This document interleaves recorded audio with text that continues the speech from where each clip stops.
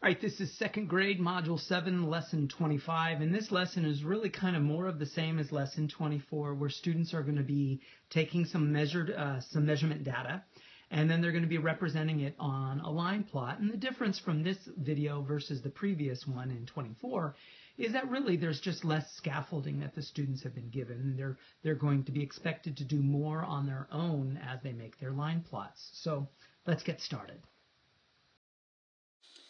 So we have a line chart here, and a chart that shows the length of necklaces that students made in arts and crafts.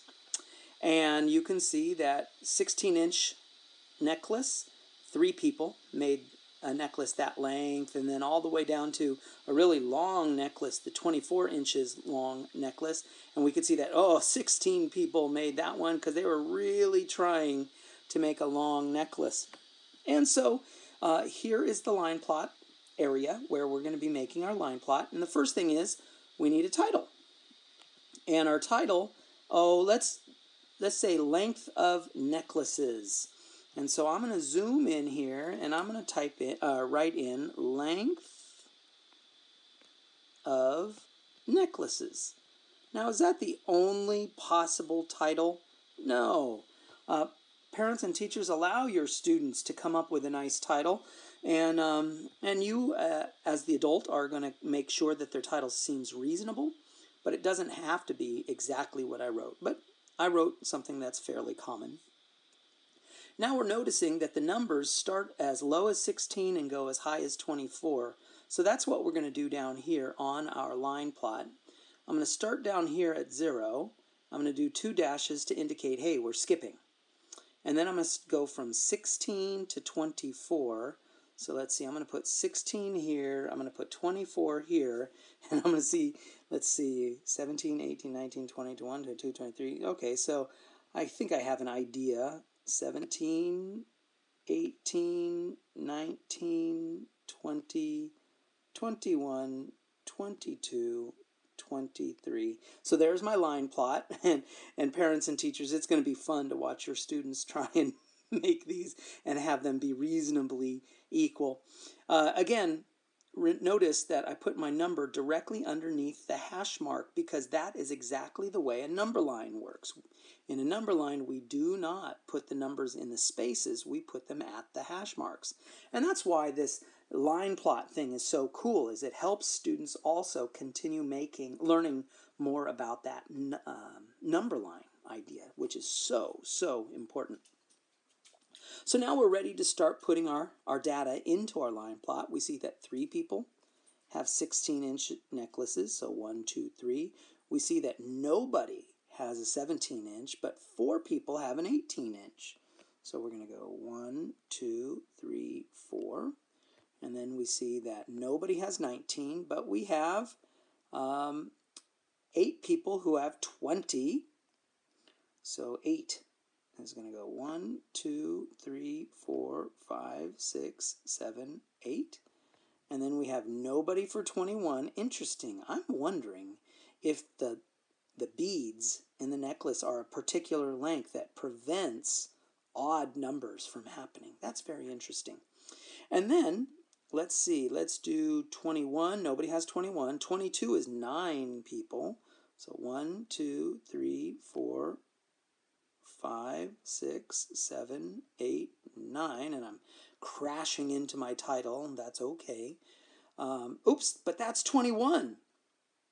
I don't want 21. I want 22. So I get, with the power of technology, I can move it over. So there's my 22 right there. And then nobody has 23, and now 16 people have 24. Oh my goodness. So that's going to be 1, 2, 3, 4, 5, 6, 7, 8, 9, 10, 11, 12, 13, 14, 15, 16. Lots of things that we could discover. One is, look at this. It's kind of going up, isn't it? So it's not a bell curve where it's low at the ends and high in the middle. Now it's the high at the end, so it kind of looks like it's growing like this. That if we could have gone more inches, there would be even more people, almost. And the last one is just more of the same. The idea is we're going to take this data, make a line plot, and we see that our height of towers. So let's just put tower height, because I'm trying to be a little bit different here.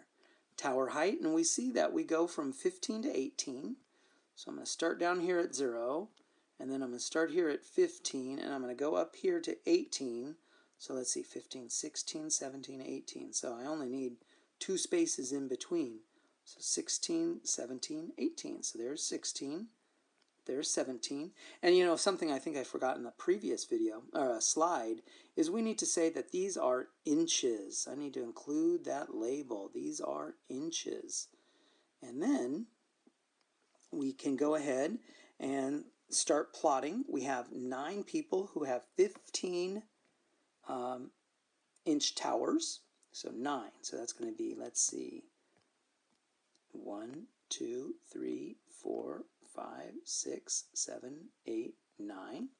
And then we have 6 people with 16 inches. 1, 2, 3, 4, 5, 6. And then we have 2 people with 17-inch towers. 1, 2. And then we have 1 person with an 18-inch tower. 1. So what are some things that we notice? Well, we notice that it goes down. Maybe it's because it's really hard to make a really high tower because it starts to fall. So we could talk about that kind of thing. Why is it going down like this? Well, that's because making a tall tower is really hard. Making a short tower, pretty easy. So we could make kind of observations like that. And then the other thing is there's other questions that we can answer. How many towers were measured? What tower is the most often? And allow students to come up with their own conclusion about the data in this line plot. And that wraps up Grade 2, Module 7, Lesson 25. Students are still drawing line plots based on the data that they've been given. And then, of course, drawing some important conclusions from that.